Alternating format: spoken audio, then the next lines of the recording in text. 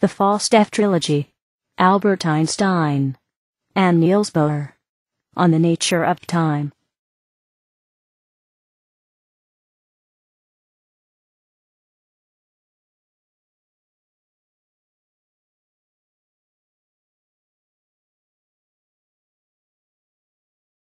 Heisenberg's quantum mechanics tells us, says Bohr, that nature does not allow us to have complete information about time in the micro-world.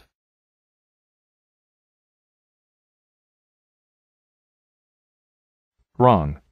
Says Einstein. Heisenberg tells us about the weakness of the probabilistic quantum mechanics in describing the nature of time in the micro-world.